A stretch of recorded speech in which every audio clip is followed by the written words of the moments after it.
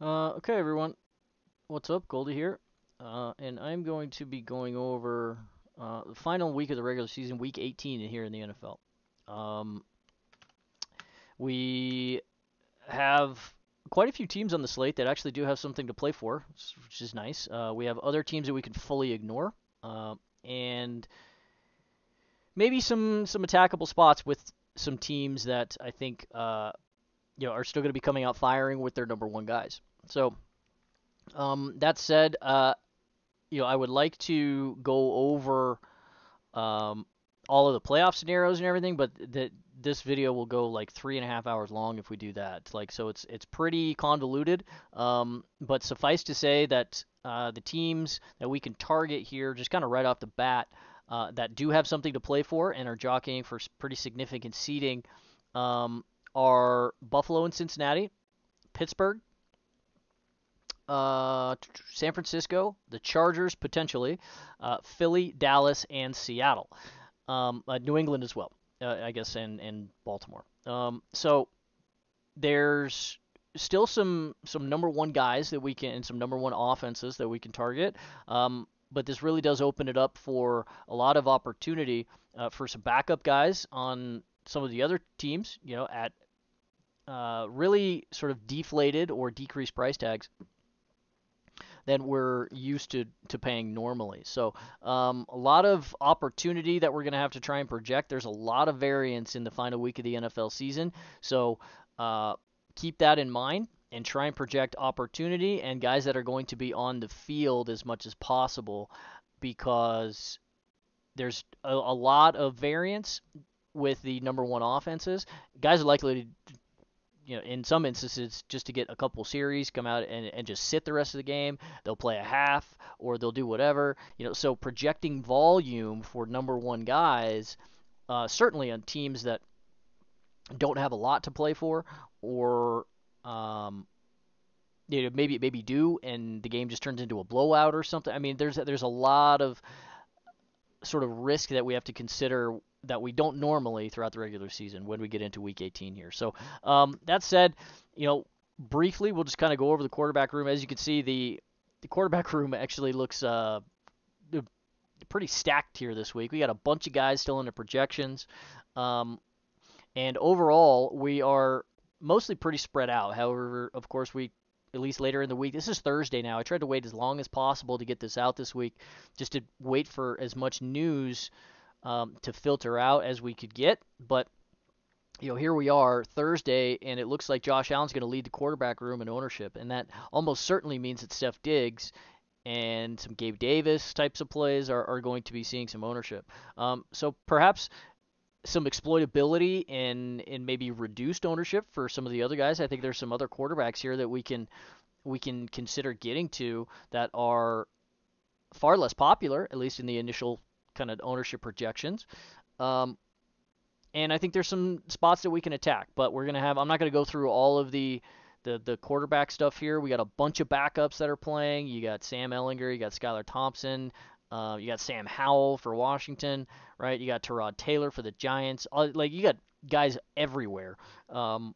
And that's just in a quarterback room. So you're going to have backup running backs, backup receivers, all of this kind of nonsense that you're going to have to project. So I would overall, as a general strategy, take it easy and don't play a ton unless you're just really dialed or you really like punting because there's a hell of a lot of variance in the final week of the season. Even though we've got a lot of teams with some stuff to play for. So that said, let's just kind of get into it real quick.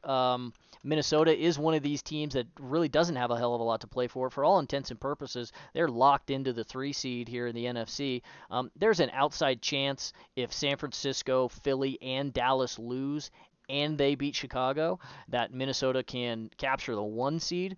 Obviously, that's incredibly unlikely here. So for most uh, for our purposes, I think we can just consider Minnesota locked into the 3. They can also win the 2 if something crazy happens as well. Can't drop down to the 4 though. Tampa is locked into the 4 over there. So the worst they can do is 3, and it's super unlikely that they move up. So for the most part, that means that Minnesota probably doesn't have a hell of a lot um, to play for and really go after on offense, which means eating a normal price tag on Justin Jefferson, normal price tag on Kirk Cousins, and Dalvin Cook and T.J. Hawkinson and Adam Thielen is probably a little bit aggressive. Same thing with the ownership. We're seeing depressed ownership that we would otherwise when Minnesota is getting Chicago, right? So there's that. But for the most part here, I think we're probably likely to see Minnesota's offense kind of take it easy. They don't have to win the game because they can't drop to the 4 seed. And they could very well just kind of concede that they're super unlikely to win the 1 or the 2, and just kind of take their 3 seed and limp into the playoffs. So that said, that takes me personally completely off of the entire Minnesota offense. Outside of maybe some KJ Osborne or some Alexander Mattison, I think these are the 2 guys that would benefit in the event that the number ones end up sitting. Certainly Alexander Mattison, he gets carries on a regular basis throughout the season. At 5,100, I think this is one of our cheaper running back plays that we could consider mixing into our pools. There's a bunch of these guys this week, so he's definitely one of them. Minnesota normally doesn't run the football a whole hell of a lot, but it's probably going to be Nick Mullins coming in and spelling Kirk Cousins. In that event, a very likely event, I would say, you could see an uptick in volume for the Minnesota rush game here. They haven't been efficient all year, and that's why Dalvin has been so frustrating to play. But, Dalvin Cook at 7,300 is a total non-starter at this price. So,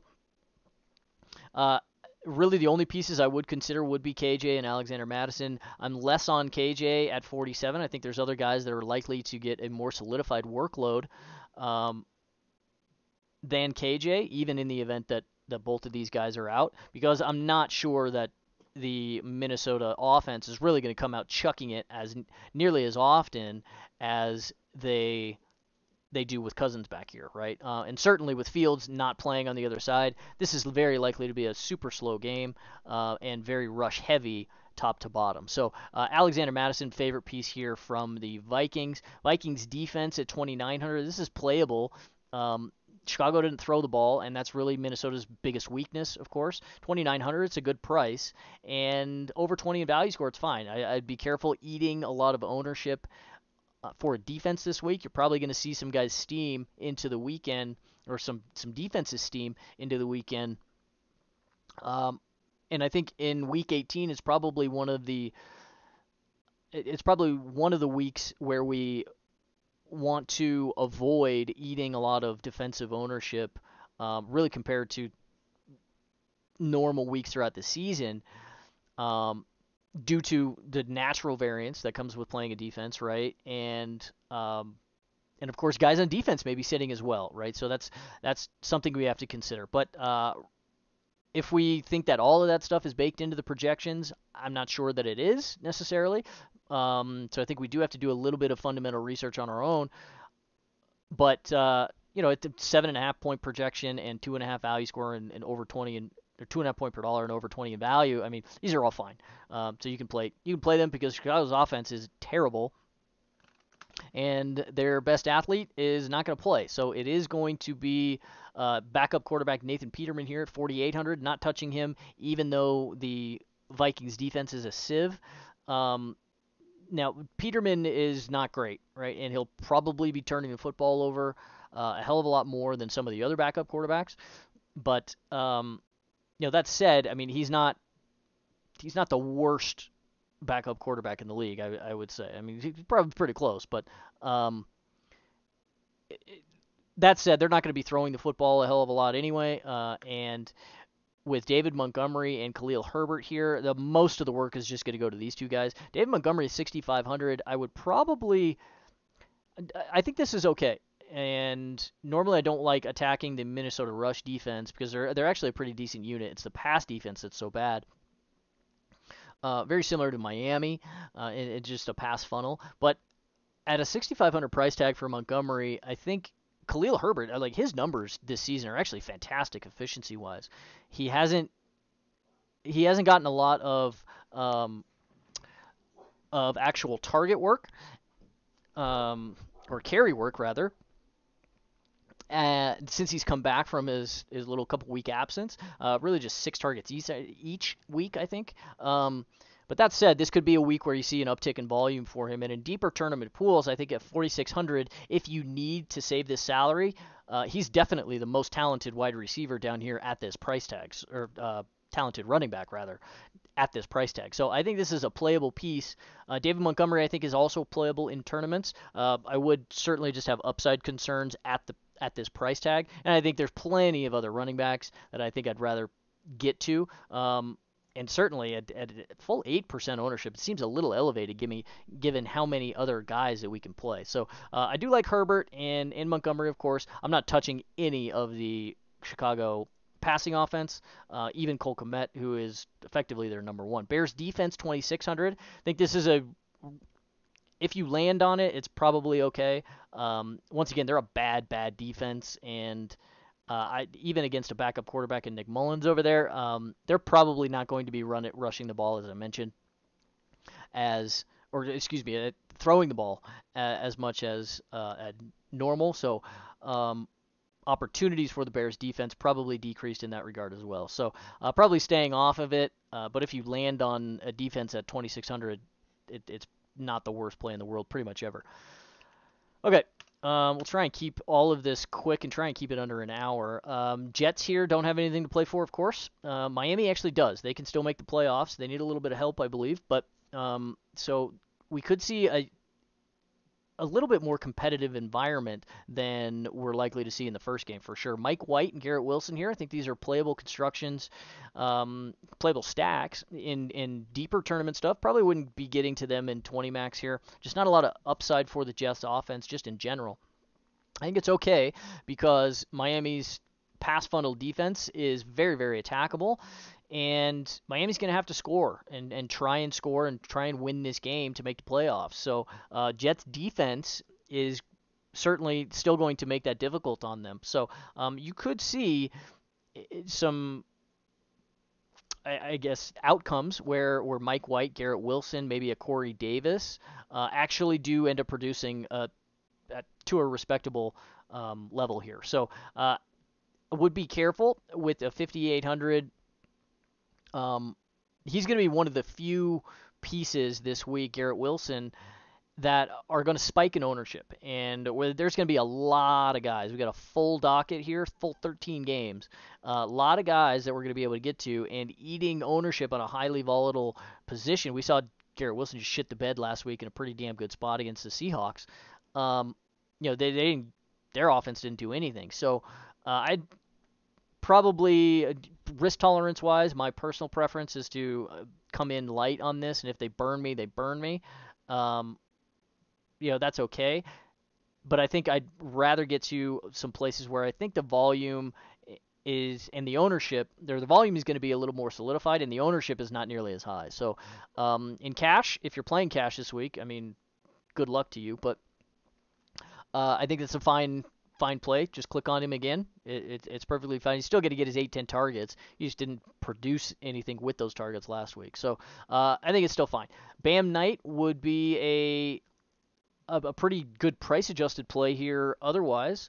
But he gets Miami's rush defense. It's actually a decent unit.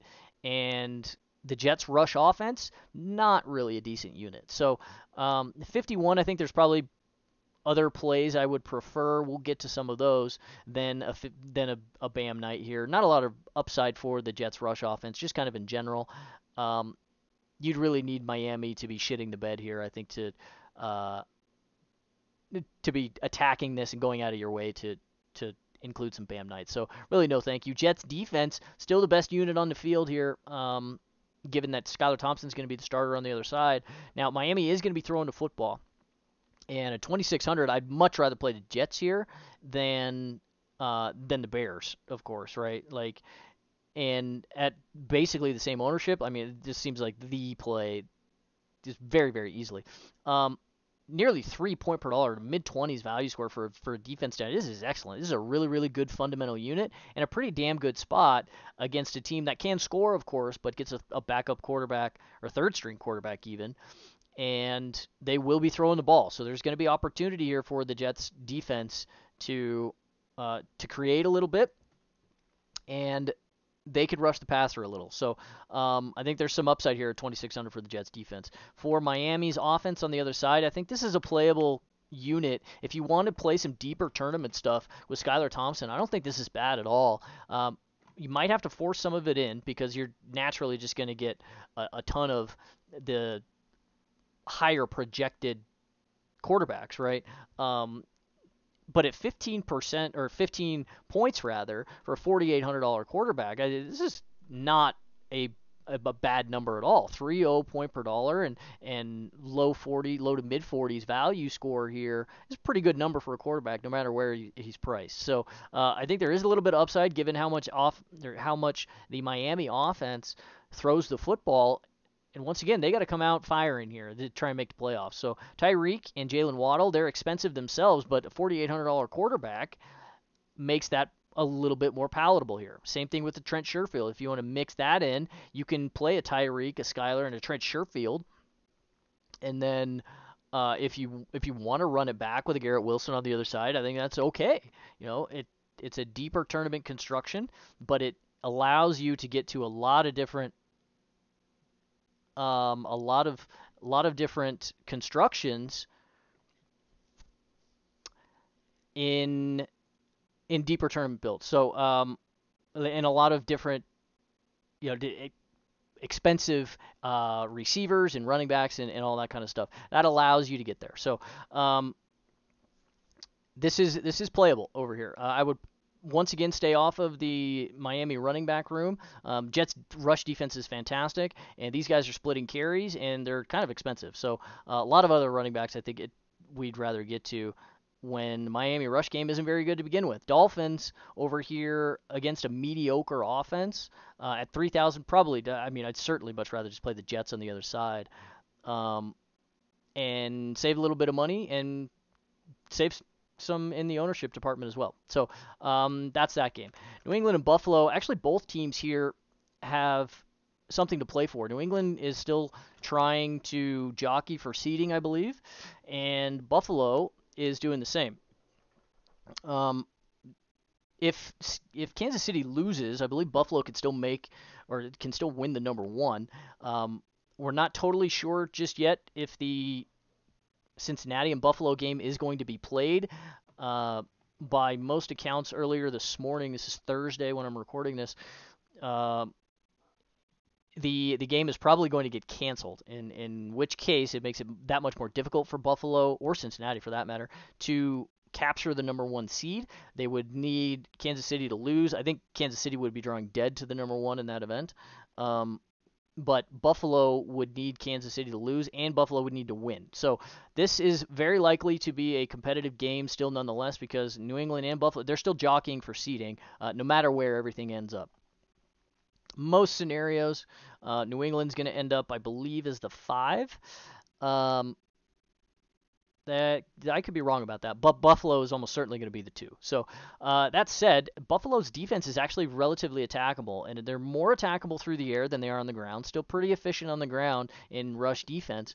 And unfortunately, we really like playing Ramondre. Like, the kid is exceptionally explosive, and he's got all the upside in the world to blast through a $6,700 price tag and a 15-point aggregate projection. But once again, the New England rush offense isn't all that explosive itself, and Ramondre still hasn't gotten more than 20 carries all but once this season, right? And Damian Harris did come back, and he got 10 carries, I believe, last week, or 9 carries last week. So at 5,300, you can't play Damian, but he cuts into Ramondre's work a pretty significant amount, and the Buffalo rush defense is still relatively respectable unit. So it kind of takes me off Ramondre once again, even though I really, really like the kid and would like to play him pretty much every week. That said, I think most of the upside is probably priced in at 67. But that said, at 6% ownership, I mean, this is a damn good tournament play. He has the upside, and if you're giving me 20-1 on Ramondre hitting 25 points or something this week, I think you probably got to take it, right? With a 15-point aggregate projection. So that's really kind of what the ownership is implying here, that he's just a super dog uh, to to blast through 25 points, which I think is, we may have gotten a little bit carried away here. So I would be interested in getting some exposure to that, but not in super outsized proportions. Definitely not a 20% type of rate or anything like that. I think 15 is plenty.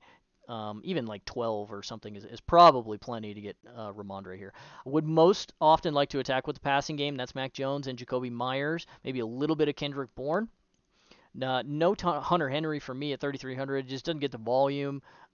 This is a Matt Patricia offense over here, and Matt Patricia, let's not forget, he didn't use T.J. Hawkinson, right, in Detroit. So, you're not using the tight end over here in New England pretty much at all. So it's just Jakobi and deeper tournament darts with Kendrick Bourne. Probably some other guys with more solidified volume shares that I'd like to target this week than Kendrick Bourne. But if you're building a bunch of these teams in this game, stacking this game a bunch of ways, I would include him for sure into your pool. But Jakobi would be the number one, and he's one of the few pieces that I would prefer just eating some ownership on and getting to it, because once again, New England has to win this game, and the most exploitable spot is through Buffalo's pass defense. So I think this is a fine play, mid 2.5 point per dollar, and over 30 in value score for a 5K number one receiver. It's a pretty strong play, even at the current 14% ownership that he's garnering at the moment. Patriots defense, I'm almost certainly staying off of this. However, this is a very, very good unit, a very, very good price, 2,200. And let's not forget that Josh Allen can turn the football over. Now, I know all of us would really like to play the Buffalo narrative here, but we have to kind of balance range of outcomes here. And it's still possible that that a very good defense over here in New England, like New England can cover this 7 points here. This team is very capable of covering this number and actually winning this game outright. It's very possible. So the Patriots defense could very well be the route or one of the routes that contribute to them covering a number and winning a game. At nearly 2.9 point per dollar and over 20 in value score, it's the projection that's keeping it low. But it's still a very playable price tag for a very playable unit. Buffalo on the other side, I do, despite going off on the Patriots defense just now, I do really like the Buffalo offense here. I think this is a good spot for them to really bounce pretty hard. And I think you'll see a lot of the field taking the same sort of approach, and that is really kind of reflected in the early ownership figures. 12% on Josh Allen right now, and 11%, give or take, on Steph Diggs. I like the 11% on Steph Diggs. I think this is a really good play at 7,900, to be quite honest, even despite the fact that New England's pass defense is a pretty damn good unit. I think getting to the number one receiver with Josh here is very warranted, and we have plenty of value. We're not really striving for and strapped for cash or anything. So I think this is very playable, but be careful in what kind of tournaments you're playing, that these numbers on Allen and Steph Diggs just kind of steam a little bit. In that event, what you could do is take some shorts on the Bills and play the Patriots defense on the other side. If you do want to stack, I would run it back with Jakobi Meyers. You could also stack with Gabe Davis here at 5,400. I think he is a deeper tournament play. We've always just have sort of volume concerns with Gabe. He's only getting 5-7 targets a game or whatever it is, but he's got some upside and he's got some touchdown equity. Allen does look for him in the red zone. Probably staying off of the running back room here at 5,800 for Singletary, and unfortunately 5,000 for James Cook. Sorry if you can hear my dog kind of chewing on his toy in the background here. At these two price tags, I'm really not enthused about getting to him against a really good rush defense unit. Devin Singletary, I think, is wholly unplayable. James Cook is actually incredibly efficient. 5.8 yards a carry or something this season. Very, very strong efficiency metrics for Cook, but still just splitting carries and not getting the number one workload here. There's other guys that will be getting a more solidified workload, um, you know, than James Cook here. So I think it's probably only deep tournament plays and only in stacks that you could consider, but really not in any outsized proportions here. Bills defense 3,800. This is kind of a stiff price tag. I think there's other units down here, specifically Dallas, Philly, and San Francisco, who we'll get to if we're paying up. That I think I'd prefer to get to. Not that I'm scared of New England's offense necessarily, but I think the other defenses are just in better spots. So that's kind of how I would like to approach the New England Buffalo game here. Both teams have something to play for, so we can target some pieces, mostly Buffalo with some runbacks on the New England side. All right. Two teams with something to play for here as well in the Baltimore and Cincinnati game. Once again, Baltimore, I believe, can actually still win the division here. If they win this game, they would win the head-to-head or one of the tiebreaker matchups, I believe, against Cincinnati, which is kind of crazy. Maybe not. I could be making that up. They could be a game behind in overall record. Certainly, if the Buffalo-Cincinnati game does not get resumed, I believe Cincy's sitting at 11-4 right now. I could be wrong, and Baltimore's at 10-6. So, if that game doesn't get resumed and it's just canceled, then I don't think Baltimore could win the AFC North. In any case, they're still jockeying for the 5 seed with the Chargers down here, are the Ravens. So they still have something to play for. And on the other side, Cincy still trying to win the number 2 seed.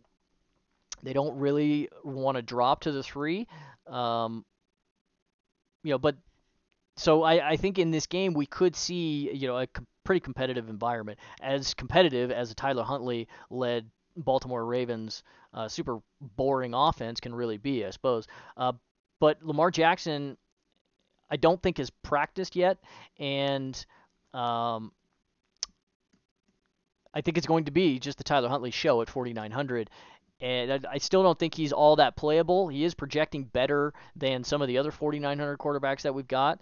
So it's an all right number. And if you want to run a deep tournament team with like a Tyler Huntley and a Demarcus Robinson, I think this is a pretty cool play, to be quite honest. Super low ownership. Nobody's going to have this. And Demarcus Robinson is 3,600. He is the number one wide receiver on the team. Obviously, you have Mark Andrews here at 54, but 3,600 for a number one wide receiver, that's insane. I don't think we've really ever seen that. I don't remember a number one ever being this cheap. So I think this is just a spot where you just buy it, and if it doesn't, if you don't get there, you don't get there. It is crazy to me. Now with Mark Andrews, I don't want to get outsized exposures to him necessarily at 5,400. The volume with Tyler Huntley just has not been there, and if we're eating 16% ownership on the guy, I mean that kind of makes me balk a little bit. Even though the point per dollar and value metrics here at a 13.5 projection, give or take, are pretty respectable for a $5,400 skill position player. Still, I think there's some better tight end plays that we could probably get to that are likely to see a more solidified workload, even though this is Mark Andrews, and he's definitely the number one receiving option in the offense. He just hasn't shown it with Tyler Huntley yet. I think we can get some pieces, but coming in overweight to the field at 16% ownership seems a little bit aggressive for my taste. The Ravens, however, they just want to run the offense rather through the running game, and most of that, of course, does come from Lamar, but he won't be around. So it's J.K. and it's Gus Edwards, and both of these guys still getting work and carries. And at 57 for J.K., even though he's very, very explosive, I'm not sure I really want to go after Cincinnati's rush defense here. Overall, pretty decent unit in suppression. Only give up to about 24 attempts a game. J.K. is not going to get all of those, right? So you're only going to see 15, 18 carries from J.K., and Cincinnati only gives up about 4.2 yards a carry and less than 100 yards a game on the ground. So two really, really good rush defenses here in this game with Baltimore and Cincinnati. So I'm probably just going to be staying off of the running backs almost entirely. Do like the Demarcus Robinson play. You can play him as one-off. You could also consider playing him in stacks here. Okay, Cincinnati on the other side. Let's get to this quickly. Really like Joe Burrow and Jamar Chase. Love the passing game here for the Bengals. I'd almost prefer them to Buffalo as far as an expensive stack. And certainly if I'm getting a decent ownership discount on the quarterback alone, I mean, obviously you have rushing upside with Josh Allen, but he's 1,100 more expensive, you know. And Joe Burrow has just as much upside in the passing game alone as Allen does collectively. So, I think I'd prefer to get to the Bengals. And currently at these ownership numbers, I mean, like Field is mostly ignoring it, so I think this is okay. At 7% for Joe Burrow, I think is a pretty damn good play. 50 in value score for a quarterback is really really strong. Jamar Chase, 8,400. Thinks this is I think he's underpriced here. Baltimore pass defense is very attackable. 11 yards a catch, 6 adjusted net yards per attempt, nearly for the Ravens defense. They give up a huge completion percentage as well, 67 full percent. And Joe Burrow, we know, is incredibly efficient at 69% himself. So, a really, really good efficiency spot here for the Bengals passing offense and Jamar Chase. Certainly, you can get to T. Higgins as well at 7,600. You can play Tyler Boyd also. I know he caught the touchdown at in that Bills game in that first quarter at 4,600. I think this is an okay price for him. Probably some other guys I would prefer to get to that are in a more solidified role than the number 3 receiving option. And Tyler Boyd, of course, is still dealing with a busted finger or whatever it is. I know he's, if he gets 5 targets or something, 7 targets, you don't really care about that, but he's still got to catch the ball, and you probably need him to get into the end zone a little bit at this price tag. So not my favorite down here at 46, but certainly playable if you're playing Cincinnati stacks. Hayden Hurst has seen a little bit of an uptick in volume since he's come back healthy, but still not using. I mean, he's the 4th receiving option, or maybe even the 5th if you consider Mixon as the 4th receiving option in the offense. So it's an okay point per dollar and value play here, and certainly you can mix him in. Nobody's going to play him to stacks. But as a one-off, probably concerned a little bit with upside for Hayden Hurst. Bengals defense, 3,700. Once again, probably too expensive. I think there's other defenses that we'll get to a little bit later that I think I'd rather play. Quickly, we'll get to the running game. I did mention I don't want to touch it, and at 7,100 for Joe Mixon, I think it's just too expensive. We know he has upside, and a little bit of the rushing downside is mitigated when we are paying 71 for Joe Mixon because he has receiving game upside, of course, right? So he's still fine, but the point per dollar and value metrics are a little bit lower than we'd like to see for somebody up here north of 7,000. And at a full 10% ownership, I think there's other running backs that we can play. The far better fundamental spot here for the Bengals is the passing game, and they want to throw the football anyway. They're a 57-43 pass-heavy split, so getting to an elevated or a Joe Mixon at an elevated price tag in what's not a really good fundamental spot at all. Ravens only give up 3.9 yards carry, 95 yards a game on the ground. Excellent unit over there. Really not a hell of a lot of upside at this price tag for Mixon. So that totally takes me off of Samaje Perine, certainly at 5,400 as well. So that's kind of how I want to attack with the Bengals. Mostly the passing game, getting to the usual suspects, Burrow, Chase, T. Higgins, and running it back maybe with a Demarcus Robinson or even a Mark Andrews. I think those are playable constructions for sure. Okay, Cleveland and Pittsburgh. Let's get to this quickly. Deshaun Watson actually looked pretty okay last week. He and Amari Cooper connected for a couple of scores. I think the performance for Amari in general is buoyed by catching those 2 touchdown passes, but he did crack 100 yards, caught whatever it was, 7-8 balls, something like that. So good target work for Amari. And DPJ is still kind of seeing his sort of shallower PPR type of work. At 4,700, I think this is still playable in general. Same thing with Amari at 6,000. I think in this game in particular, we're likely to see a competitive environment. Pittsburgh, on the other side, has something to play for still. They're trying to get into the playoffs.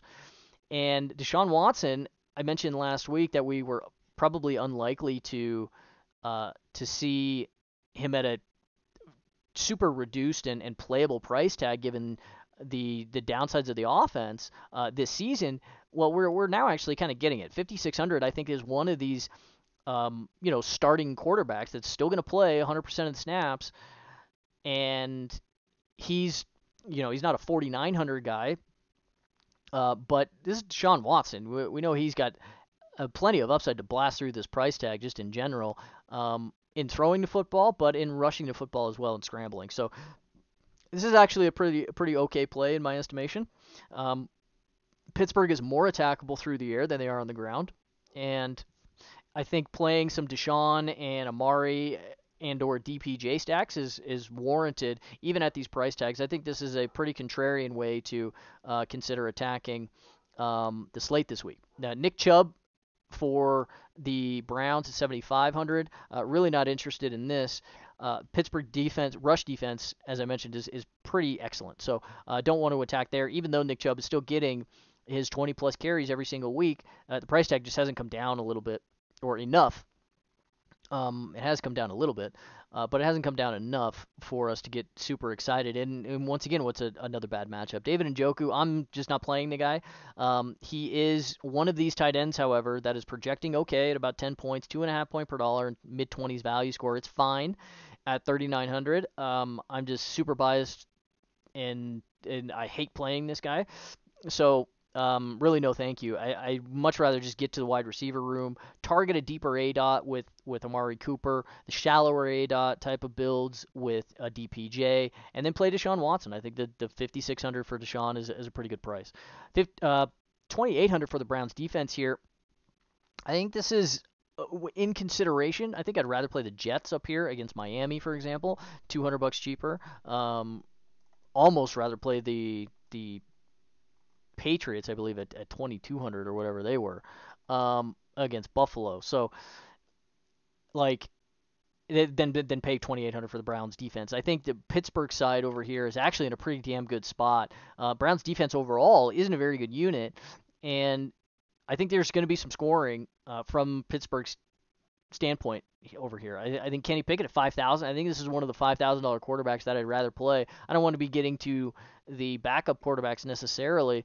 I'd rather just play a guy that's been playing all season and is really starting to turn it around for the Pittsburgh offense a little bit. At 5,000, I think this is very playable. And don't get me wrong, Cleveland's pass defense is certainly still very, very attackable. 5.8 adjusted net yards per attempt and 11.1 yards per catch. So very attackable here for the Pittsburgh offense. It's just that they don't have a hell of a lot of realized upside this season in the passing game just yet. So I think my favorite way to play them would be Najee at 6,100. I think this is a fantastic play here. Price adjusted, I think it's great. The projection coming in at a full 15 points with a very low standard deviation is really, really encouraging. And at this price tag, 2.5 point per dollar and mid-30s value score, it's very, very strong for a running back. At just 12% ownership right now, I think this is very playable because Cleveland is still one of the most attackable rush defenses in football, giving up 28 full attempts per game, 4.8 yards a carry, and 135 yards. And they give up some scoring as well with 1.3 touchdowns per. One of the worst numbers in the league in terms of point suppression. So I think Najee's in a really, really good spot. They'll use him a little bit in the passing game as well. Dump off game, he'll get 3 catches or whatever per game. I think that's perfectly fine. I think you can run a Pickett. I think you can run Najee, and then I would prefer to run him with Deontay Johnson at 5,200. I think this is fine. Also, 5,000 number or 5,200. Number one wide receiver in the offense, and mid 2.5 point per dollar, give or take, and over 30 in value score. I think it's a fine play. Still the target leader and target share leader for the Pittsburgh offense. He is questionable, so I have to keep an eye on him, but he's been questionable for the last 2 months, I think. So perfectly playable spot here for the Pittsburgh offense. You can play Pat Freiermuth as well, 3,800. I think it's a really, really good tight end play, to be quite honest. 2.8 point per dollar and over 30 value score at 3,800. I think this is excellent. I'd much rather play Pat Freiermuth than David Njoku on the other side. So I think the Pittsburgh offense here is very playable. You can mix in some George Pickens. The 5,000 is probably a little elevated for him. He should be down at about 46, 44 maybe. then we could consider, really getting some outsized exposures to him. So I think I'd rather focus on the top 3, top 4 guys here: Pickett, Najee, Deontay, and Freiermuth. Steelers defense 3,200. Really not excited about this, to be quite honest. I think they're a little bit overpriced, even though I do respect the unit. Total in this game overall is still pretty low, but I do think the Browns have some routes to put up some points here. And at 3,200, if you're not getting turnovers, which is really kind of worrisome when you've got a mobile quarterback, it really kind of nerfs and nukes your upside in that regard. So probably staying off of that, and I think there's some better defenses in better spots that we could consider playing. Okay, moving on to Tampa and Atlanta. Tampa, we can get through this one pretty quickly, I think. Tampa has absolutely nothing to play for whatsoever. I would be shocked if Tom Brady plays. If he does play, it'll be for like 2 series. There's no reason that any one of these number 1 offensive skill position players should be on the field at all. They are locked into the number 4 seed, and they can't drop, they can't improve. So no reason whatsoever for Brady, Godwin, Evans, or Fournette for that matter to even put their uniforms on. None at all. So if Bowles does it, well, he should probably be fired on the spot, I would say. Rachaad White, I do think, is interesting. If Fournette does end up sitting, then Rachaad White probably won't. They're going to need somebody to run the football here. And Rachaad White actually is, in my estimation, the better back. Not quite as efficient in terms of just raw rushing metrics as Fournette. But talent-wise, I think he's more talented. So Rachaad White at 5,400, I think this is one of the running backs you can mix into your pools. I think it's perfectly fine. And Keyshawn Vaughn may also get a little bit of opportunity as well. At 4,700, I'm not excited about this at all. The Bucs rush offense in general has been terrible all season. But you could see an uptick just in general volume because it's likely to be Blaine Gabbert that comes in and is under center. So they may still run the offense and still chuck the ball a little bit, but I'm fully staying off of Chris Godwin and Mike Evans, not going anywhere near them. It would be like a Russell Gage at 4,400 that could see a shift into the number 1 role. And if he gets 8-10 targets at 4,400 or something, I think that's a fantastic tournament play. But they have about 11 wide receivers here with Julio, with Scotty Miller, with Devin Tompkins. They also have Brashad Perryman and Tyler Johnson, all on the roster. So you got to be really careful here if you're playing any of the Bucs offense. I'm staying off of them pretty much entirely, even in the event that we get some news that, hey, Blaine Gabbert's just going to come out and run the offense. Well, I'm still just kind of staying off of them. No, thank you. Atlanta on the other side, once again, we can get through these guys pretty quickly. Tyler Algier, he's taken over the number 1 role, but Cordarrelle Patterson is actually here at 5,300, still getting work, okay? And even though Algier is going to be the number 1 going forward, and projection-wise, projecting a full 3 points higher than Cordarrelle at the moment, we know that Atlanta still wants to run the offense in a heavy rush-heavy or rush-dominant split, right? A full 60%. So that said, at eating 20% ownership on Tyler Algier and a 5,600 running back, I mean, yeah, he's obviously very talented, but the Bucs defense, run defense, is actually fantastic over here. They're a really, really good unit. They're more attackable through the air. So if I were going to play any of a very rush-heavy offense, I think at this ownership number, a 20% for Tyler Algier, that looks a bit elevated to me, just given how much work Cordarrelle Patterson's still going to get. He's 300 cheaper, Cordarrelle, and you're getting him at a 7-to-1 ownership discount here. So if you give me 7-to-1 on Cordarrelle Patterson outperforming Tyler Algier in a vacuum, I think you probably have to take it. You're definitely a dog, but I think that number is probably a bit too high, given the virtually even workload split that they're employing right now. Desmond Ridder, I did mention that they are the Bucs the most attackable through the air. I saw Sam Darnold tear them apart last week, so there's that. Des Ridder, despite the fact that Atlanta does want to run the football, they only throw the football what about 24, 20, yeah, 24 attempts per game. Since Desmond Ritter has been the starter, he has eclipsed that number in each, right? And he's actually eclipsed 30 attempts twice in two of his three starts, right? So there's upside more upside rather for Desmond Ritter to be throwing the football a bit more than Marcus Mariota and the previous, I guess, number one offense really employed, right? So Dez at 49, I think he's playable in deep tournament stuff once again. Certainly, if Tampa's going to be resting guys in the defensive end as well, you can attack with Atlanta. I mean, Atlanta's laying 4 in this game. If everybody were playing and healthy, I mean, it would be Tampa Bay laying 4 on the road. You know what I mean? So, by most accounts, Atlanta is, at least in the betting markets, is going to be able to control this game here. So, Dez and Drake London, both at 4,900. These are very playable price tags. Very good value scores for both of these guys.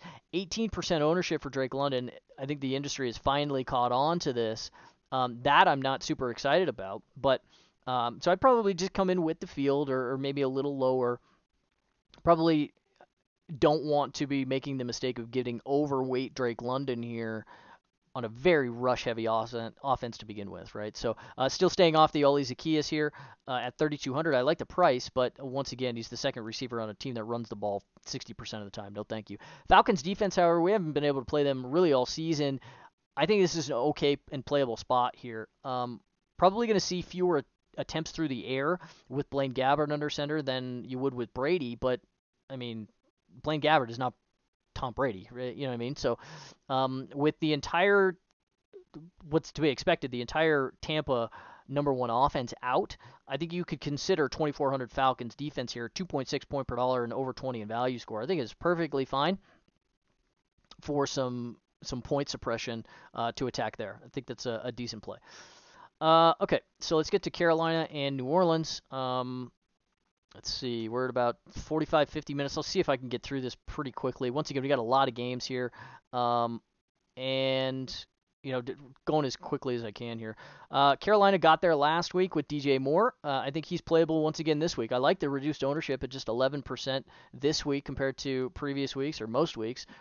I'm not super crazy about the 6,100 price tag. I'd rather play him than somebody we'll get to on the other side here in a second. Sam Darnold, I'm still not playing as well. I just don't think he's very good. Give me Desmond Ritter and give me Kenny Pickett and give me Deshaun Watson. Give me all of these guys as opposed to Sam Darnold. How would I want to attack the New Orleans defense? They're pretty mediocre, both in pass and rush defense. So I think D'Onta Foreman, 5,200, he's a number one running back, is splitting time, of course, with Chuba Hubbard here at 5,000. So that's a little bit worrisome, but at 5,200, he's still very explosive, and the New Orleans rush defense is very attackable still. So I think this is a guy you can mix into your pools. Would like to see the projection pop a little bit higher going into the weekend, so it wouldn't be my favorite play, but I think he's definitely playable. Panthers defense, 2,500. Once again, 2,500 defense in a spot against a team that is not very explosive at all in New Orleans over here. I think that's very respectable. And if you land on them, you're not going to get any argument from me. Probably staying off of the other tertiary and quaternary pieces with Terrace Marshall, Visca, and Shi Smith, all of that kind of stuff. I really don't think there's going to be a hell of a lot of scoring in this game to begin with, so I would mostly be focusing on DJ Moore and D'Onta Foreman.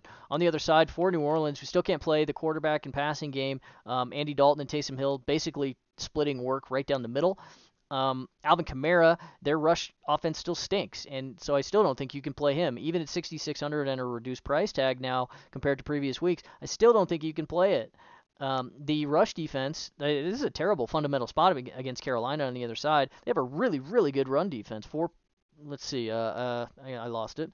Over here on the other side, 4.3 yards a carry, 121 yards allowed per game on the ground for Carolina. So this is a very good spot for their defense because New Orleans' rush offense is terrible, right? 4.2 yards a carry, just 115 aggregate yards per game on the season.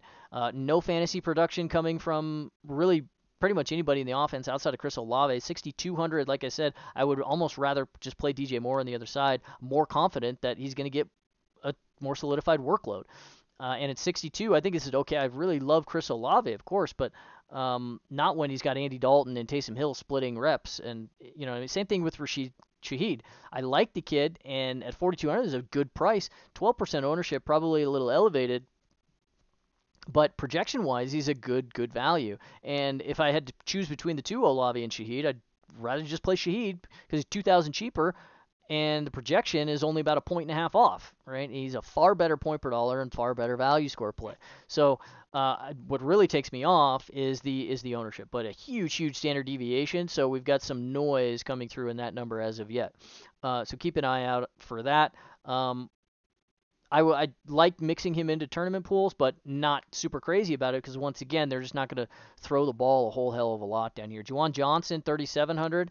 Once again, somebody that you could mix into your tight end pools. I think there's probably better plays this week, but at 3,700, he's perfectly fine. Saints defense, 3,500. I think they're totally unplayable at this price compared to everybody else that we've got on the slate. So no, thank you. Okay, Houston and the Colts. I think there could be a little bit of scoring here. Sneaky from Houston. Houston's been competitive. They've won a couple of games this year. They've been very competitive in some other games that they probably should have been. So Davis Mills still throwing the ball 45 times a game or 40 times a game, whatever it is. And at 5,000, this is still playable price. Aggregate projection still super low for him, so that takes me off, and I'd rather just pivot up to a couple other guys. But if you play some Houston, I think this is okay to play some super deep tournament stuff. Only like 150s only, but Brandon Cooks, Chris Moore are playable pieces at 4,800 and 4,000 respectively. I think they're point per dollar and value score projecting just fine. Royce Freeman still getting the number one work, but he only got 6 targets or 6 carries last week. I think Dari also got very few carries. You can't mess around with the Freeman and Ogunbowale stuff in the Texans running back room. They've been a horrible rush offense all season, and we really don't want to be attacking the Colts run defense anyway. They're also mixing in Rex Burkhead still, right? So no thank you. Just the Brandon Cooks, Chris Moore, maybe in some super deep stuff, Davis Mills.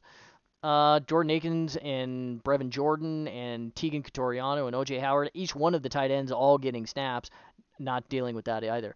However, Texans defense, 2,700. I mean, Colts offense been pitiful really all season. They can't run the ball, and now they're getting Sam Ehlinger right back under center, who is likely to be chucking the ball a little bit. So there could be some increased opportunity for the Houston pass defense to capitalize on a turnover or something like that. Not my favorite play at 27, but they're actually playable because really their only huge weakness in terms of raw fantasy production allowed is to the running back, and that's Zach Moss territory. Unfortunately, I'd really like Zach Moss at 5,200. I think it's a cheap play that you can include into your pools, but once again, the Indianapolis rush offense is just awful. They've been bad all season, and it's not just due to the lack now of Jonathan Taylor. So this is a good price-adjusted play. It's not a very good fundamental spot in that regard. However, Houston is still the best fundamental spot in the league to attack with the running back. They give up a full 40 points per game. Excuse me, that's the wrong number. Let me change that here. To the running backs, it's actually 33 points a game. DK points a game. So very attackable still with running backs, and that's why I think you can leave Zach Moss into the pools. However, I'd most often like to attack with the Colts here against the Houston defense with the places I know where the targets are going. And that's Michael Pittman, that's Alec Pierce, maybe a little bit of Paris Campbell is the number 2 here, 4,300. Not super excited about that. Jelani Woods is okay. Another one of these guys that you can mix into your tight end pools. Probably not my favorite play. I think there's other guys this week that you could land on that are probably going to see a more solidified target and volume share. Colts defense, 3,100. I mean, you can always play the defense against Houston.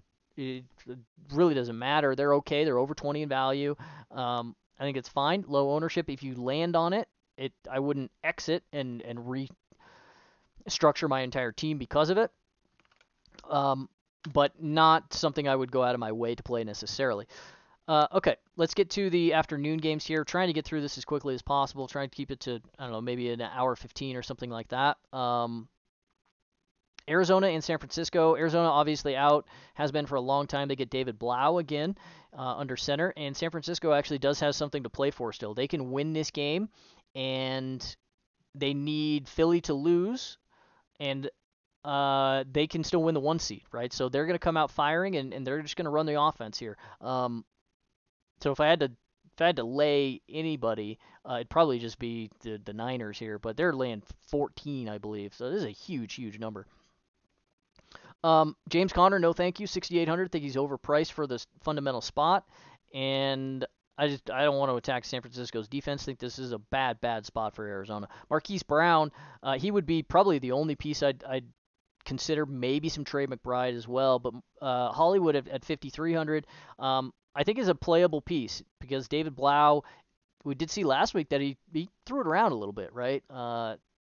Trey McBride, I think, got 10 targets or something and caught a touchdown, so he popped. And I think Marquise Brown could see a little bit more target work with DeAndre Hopkins once again being out. So Greg Dortch here at 3,800. I certainly would rather play him this week than last week when he popped for like 20% ownership and some stuff. No thank you there. But even at 3,800, I'm not super crazy about it. I'd rather just play Marquise Brown. And once again, this is a horrible fundamental spot for pretty much any opposing offense. I do not like attacking San Francisco in general, even though it really would have worked out with the King Jarrett Stidham last week. Trey McBride, as I mentioned, 3,300. I think this is another one of these tight ends that you can mix into the pools. Probably the only two pieces from the Cardinals that I would be targeting, Hollywood and Trey McBride. Cardinals defense, no thank you, 2,100. They're probably going to give up 40, and it could be in the first half this week. I'm out. San Francisco on the other side, we got to be careful here with CMC, 9,300, projecting right at the top as he does every single week, but the ownership is very high as well, full 25%. Now, San Francisco does have to win the game, so CMC is going to start. He's going to play, but they could very well have a 21-0 or 24-0 lead at halftime, and he could very well sit. So I think you're assuming a lot more risk than normal with when you're clicking a 9,300 CMC here, at least over on DK.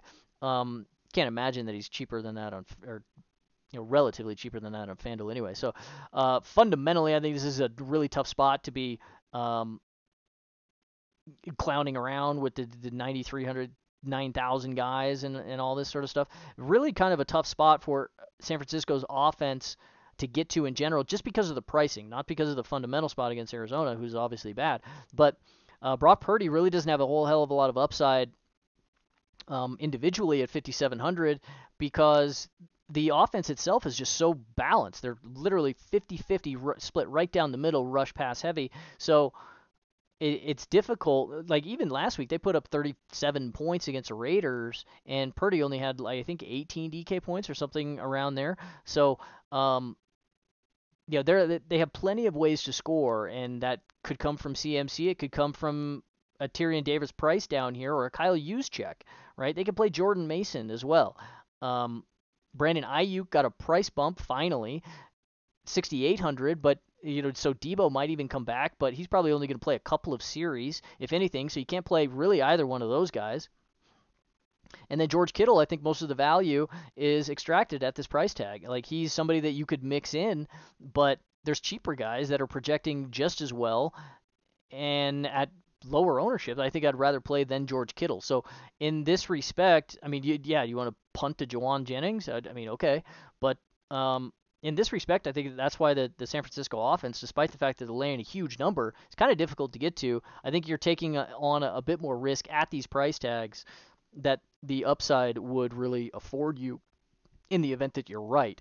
I think my favorite play in the game here is probably just going to be the 49ers defense, 4,100. I hate paying up for a defense, but a full 10-point projection, 2.5 value score, and or a 2.5 point per dollar and a mid-20s value score for a $4,100 defense is out of control. Like, this is super, super high and very rare.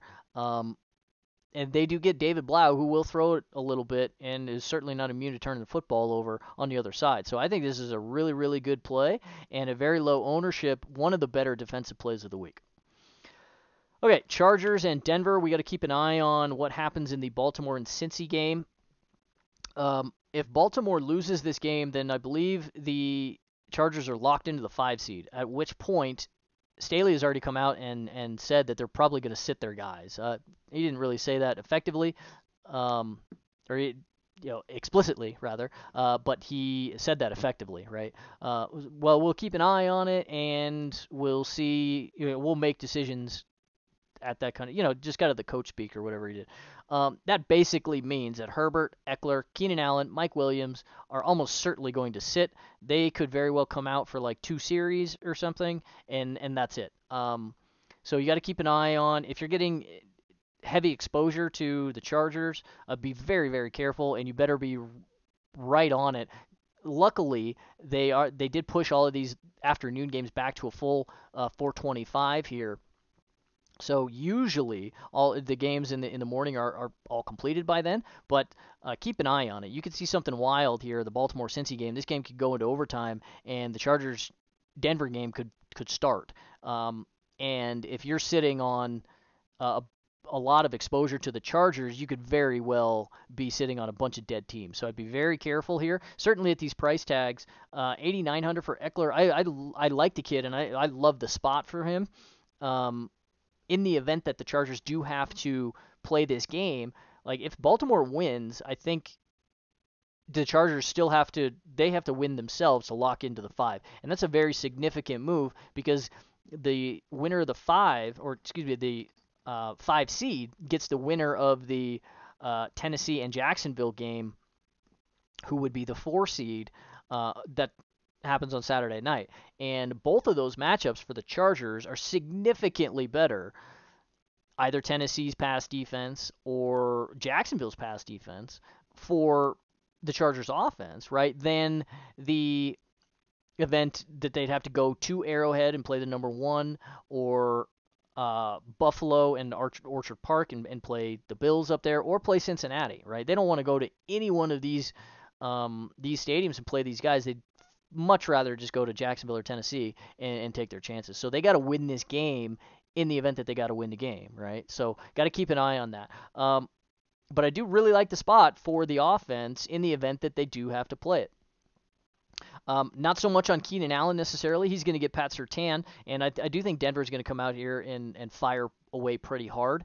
So, just to end their season on a good note, they actually looked pretty damn respectable last week. We'll get to them in a sec. But I think my favorite way to play it in the event that everybody plays would be Mike Williams, 6,600. I think this is a good price, very intriguing price tag for him. Might have to force a little bit of this in because he's expensive, and value-wise, not projecting as high as you'd want somebody in the 6,600 range to project. But it's still very playable, and he's not going to get the number 1 cover corner over there from Denver. So I think this is very playable in the event that they have the entire offense out there. In the event that they don't, I'm probably, well, in any event, I'm probably staying off the Josh Palmer. I think he's probably too expensive because he would get Pat Surtain, assuming that it's just Keenan Allen and Mike Williams that sit. If they sit everybody, right, he would get Pat Surtain, which is a horrible matchup, and which means at 5,500 he's way overpriced. I'd probably want to pivot that to DeAndre Carter, for example, at 5,100 if I had any Chargers exposure and I couldn't get off of it. How do I pivot off of Austin Eckler? Well, it's down to Josh Kelly. He'll actually get some work. I think this could be one of the better, it is certainly a really good late slate play at 5,600 for a running back. In the event that Eckler sits, then Josh Kelly's going to get all the rushing work, and Denver is very attackable on the ground. That's certainly the way we'd prefer to attack. It'd be with running backs and a pass-catching running back, Josh Kelly. You might have a Xander Horvath backing him up, but he's not going to get all that much work, right? So really have to keep an eye on what's going on with the Baltimore and Cincinnati game because that directly affects everything that happens here with the Chargers. I'm not playing the Chargers defense 3,600, even against a bad offense over in Denver. I think they may, I've said this several times this season, so, don't believe me, but I think they may have unlocked a little bit of something last week in the sense that Russ Wilson he scrambled a little bit. So at 5,400, I think this is a playable price tag for him. He gets 4,800 Cortland Sutton down here. That seems like a pretty damn good play to me. Chargers defense pretty attackable through the air for sure. Jerry Jeudy 6,300. He's kind of assumed the quote number one role, I suppose. So I think he's still playable as well. Not crazy about the value scores here for these guys. I think the best spot though is going to be Lat Murray at 5,400. In addition to Russ, right?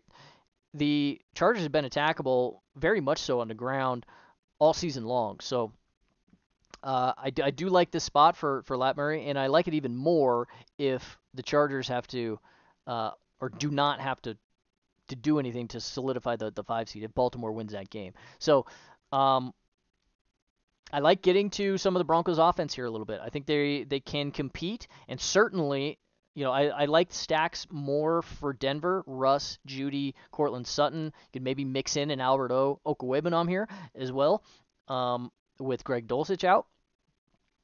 I like them more in the event that the Chargers have to play, of course.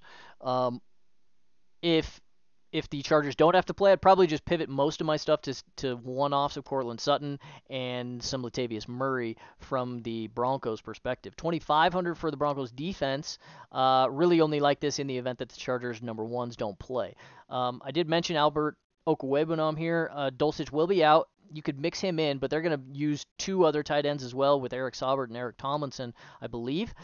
But Albert O, they like him coming into the season, so he's somebody that if you're building a bunch of Denver stacks, maybe on the late slate or something like that, you could consider as a tight end play. Okay, Giants and Philly. Giants have nothing to play for here. I'm not touching Saquon, of course, not touching dimes. I believe it's going to be Tyrod Taylor starting under center. I don't really want to attack the Philly pass defense. They are fantastic. Philly actually has to win this game to solidify the number 1 seed in the NFC. So I'm not going anywhere near the Giants here. The only piece that you could consider would be a Matt Breida or a Gary Brightwell as a backup running back plays. Probably just Matt Breida. But even in that event, I'm almost fully staying off of the Giants offense. They're probably just going to get blown out here because Philly's going to come out firing on all cylinders, and that certainly means that I'm not going to be playing even a very, very cheap 2,200 Giants defense. So Philly on the other side, Jalen Hurts, it is going to be him, but we got to be careful with him when we're clicking 8,200, not because of a lack of upside or any of that. If they're blowing out the Giants, which I mostly kind of expect here, the possibility that Jalen Hurts actually only plays the first half and then sits for Gardner Minshew is actually very real. I think getting exposure to him and just like saying, well, to hell with it, if that's what happens, then so be it. I'm going to lose out on the value from Jalen Hurts. That's okay. I think that's a fine way to approach it. And I just playing with A.J. Brown, playing with Devontae Smith, play some Dallas Goedert with him as well. And just run it. I think that's okay since Philly has to come out firing. And this is still a divisional game. We can't really totally expect that it's only going to be a blowout. There are routes and ranges of outcomes where the Giants do compete in this game still. So there are scenarios where Jalen Hurts does end up playing the entire game. Obviously seeing a huge bit of steam on or ownership steam on Miles Sanders so far. That's because the Giants are terrible in rush defense. They have been all season.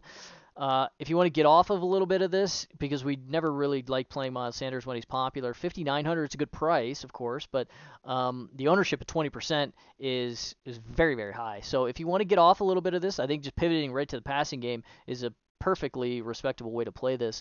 And you can play A.J. Brown, you can play Devontae Smith, you can play some Dallas Goedert. Once again, at 4,900, I like this better that Jalen Hurts is back. He'll likely see a more solidified target share in that event, but probably still some variance because he hasn't seen a hell of a lot of work since he came back himself.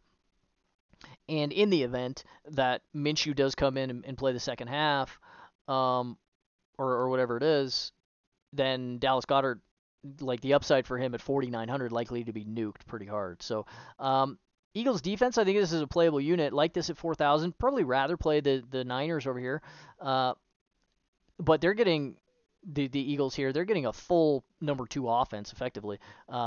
So I think this is a pretty damn good play as well. I think paying up for a defense this week is an okay play. Pretty, over 2 point per dollar and over 20 value score for a defense at 4,000. It's kind of hard to do. So I think this is perfectly playable. Probably not going to be dipping down into the Quez Watkins or Kenneth Gainwell type of stuff. If you want to pivot in deep tournament stuff, you're getting a lot of exposure to Philly.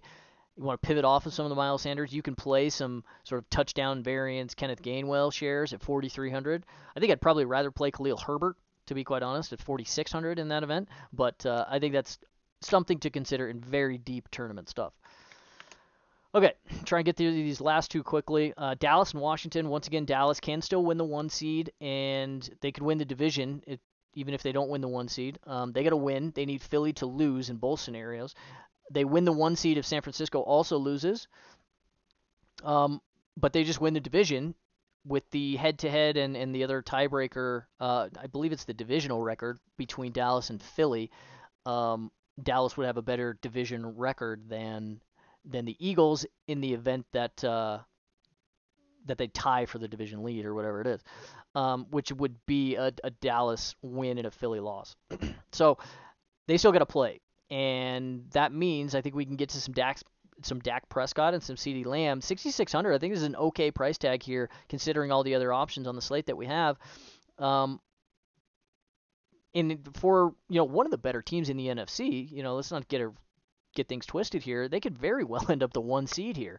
Well, not very well, but they can win the division, right, and be the number 2 seed. So this is a good football team here still. Don't really want to attack with the run game. 7,000, 6,300 for Pollard and Zeke Elliott, respectively. I think they're a bit expensive, and the Washington run defense is still a very, very good unit, even though they could very well lay down and just kind of roll over. You could see Pollard and Zeke or whatever pop through these numbers, but I think it's lower probability than would be otherwise. Favorite plays would just be Dak and CeeDee here. CeeDee at 8,200, I'm not super crazy about the price tag. And I think I'd almost rather play Steph Diggs in a vacuum, 1-to-1. Definitely would rather play Jamar Chase. But I think CeeDee is a perfectly good, late slate or even a flex play at lower ownership. He's definitely got the upside. He could run for, whatever, catch 8 balls and for 165 yards and 2 scores here, and you'll basically need him in that event, right? So Dalton Schultz, I think this is an interesting tight end play this week. Probably not crazy about it. The value metrics are a little bit lower than we'd like to see for a tight end at 4,500. I think in the next game we'll get to the tight end I'd prefer. And despite the fact that he's had a little bit of an uptick in volume over the last couple of weeks, I think these, he would be the number 2 favorite, I suppose, behind CeeDee. If you're running Dak and Dalton Schultz stacks, I don't think that's terrible. Dak, CeeDee, and Dalton Schultz, not the worst thing in the world. We'll get to Washington here in a sec. Noah Brown and Michael Gallup, probably just staying off of him, but Michael Gallup has upside at 4,100 for sure. I think it's a deeper tournament dart that you could consider as well. Cowboys defense 39. I think they're in the same conversation with San Francisco and Philly here. It's just a price thing. If you land on, I prefer San Francisco and then Philly and then Dallas, really in that order, and that's how they're priced. But if you need the extra $200 or something, play the Cowboys. It's perfectly fine. Okay, interesting scenario over here for the Commanders. Sam Howell it looks like he's going to be getting the start. He is a rookie out of Carolina, and he actually went to school with Dyami Brown down here, and I think it's a really cool, super deep tournament dart that you could consider. Maybe a Sam Howell to Dyami Brown. They did this a hell of a lot in college. They're just chucking the ball. They've got a good rapport, and there's a non-zero chance that these guys just get together and be like, yo, I'm going to hit you for a 75-yard touchdown pass. Let's hit it. So I think this, if you want to throw a deep dart, I'm not sure if I'd play Sam Howell necessarily. Dallas pass defense pretty okay. But a one-off Dyami Brown, I think, is a pretty interesting and shrewd play. Super low probability, but at the stone minimum, if you want to use it as a run back in some of your Dallas stacks, I think that's an okay and playable piece. I'd probably rather get to the passing game here, despite the fact that the Cowboys' pass defense is overall pretty respectable, and that's mostly because Brian Robinson hasn't practiced all week. They don't have a hell of a lot of upside in the run game as it is, does Washington, and Antonio Gibson as a pure rushing back really doesn't have all that much upside himself. So he would be a pretty decent flex play as well at 5,000 if in the event that Brian Robinson doesn't play. I think it's pretty good actually, and but overall, I think targeting the Washington offense, I think they're playable, but only in deep stuff, and probably just as most often just as run backs in Dallas stacks. But you can certainly play Terry McLaurin. He's going to get a guy that can throw the football a hell of a lot more efficiently than either Taylor Heinicke or Carson Wentz. I mean, he's mobile. Sam Howell is mobile as well at 4,900. It's not the worst play in the world. Not projecting all that high just because it's literally his first game. But you could consider some super deep tournament stuff. Very skinny stacks of a Howell and McLaurin, Howell and a Jahan Dotson, a Howell and a Diami Brown, as I mentioned, or even mixing in a Curtis Samuel. If you want to game stack this down here, I don't think this is bad, mixing in a Terry McLaurin, a Diami Brown, and running Dak, CD, and like a Dalton Schultz or something on the other side. I think it's really interesting, and a full-on game stack I think could get there. Commanders defense we're not gonna deal with at 2,300 when Dallas has something to play for. Okay, once again pretty long here, almost done.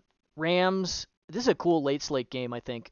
Seattle actually is locked into or not locked in. They are holding on to the final seed in the NFC right now. They have to win, and if they win, they are almost certainly in. I believe they could maybe lose a tiebreak, like a fourth level tiebreaker to the Packers if they win as well, maybe.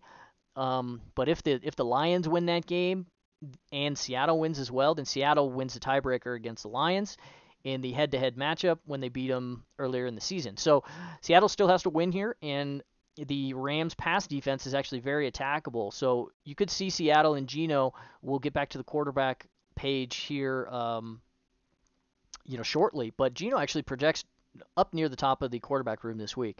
Baker, however, does not. Naturally, it's just going to be pretty low. This is an attackable spot for the Seattle or for the Rams offense against the Seattle pass defense. So I think getting to Tyler Higbee, he's one of my favorite tight end plays of the week, up there with Pat Freiermuth and these kind of guys. I think this is really, really strong, 4,400, and the ownership is pretty low. I think it's a good late slate play. I think it's a good main slate play. Tutu Atwell, he's popping once again in ownership and value scores down here, 3,400. I think this is a fine one-off, probably just a late slate play. I think I'd rather prefer to get to a Demarcus Robinson at 3,600 in the Baltimore game than a Tutu here. But basically, like Baker and Tyler Huntley are effectively equals in that respect. So it's kind of throwing darts either way. Cam Akers I really do like. 6,200, not my favorite on the main slate, but really do like him on the late slate for sure. At 15% ownership, I think this is probably a little bit aggressive given all of the other options that we have in the running back room. I think I'd much rather just play Najee, right? But this is a good flex play in the late game. He's certainly playable. I'm not touching any of the rest of the offense. Just no thanks. Same thing with the Rams defense, 2,400. Like Seattle's going to be chucking it, which is okay, but really just not interested overall. Even though their run defense is pretty good, that really just only takes me off of Kenneth Walker at 6,400. Would rather play Akers on the other side, and I'd rather play some other guys than Akers. You know what I mean? So Kenneth Walker, I think, is pretty far down the list for me outside of stack plays. Admittedly, a strong value score here, and 15% ownership is very palatable. Geno, however, look at this number. Full 19 projection on DK here at 6,000, killer value score. This is a really, really good play here against the Rams pass defense. I think you can play him on the main slate. I think you play some Seattle with Geno, DK, and Tyler Lockett. I think there's maybe these price tags here on Metcalf and Lockett in particular, certainly with Geno at 6,000, right? I think the all of the upside is probably not priced in, but a lot of the upside probably is. But they're going to come out firing here, and they're going to do everything they can to win this game and get into the playoffs. So I think this is perfectly playable here. You can play these guys in pretty much any kind of proportion. I think this is a pretty good spot for them. Probably not playing the tight end, Noah Fant, because they're still using a secondary tight end, Colby Parkinson. He actually caught a touchdown pass last week, I believe. So really not dealing with any of that. Mostly just sticking to Geno, DK, Tyler Lockett, and I will have some exposures to a Kenneth Walker as well, just in stacks though.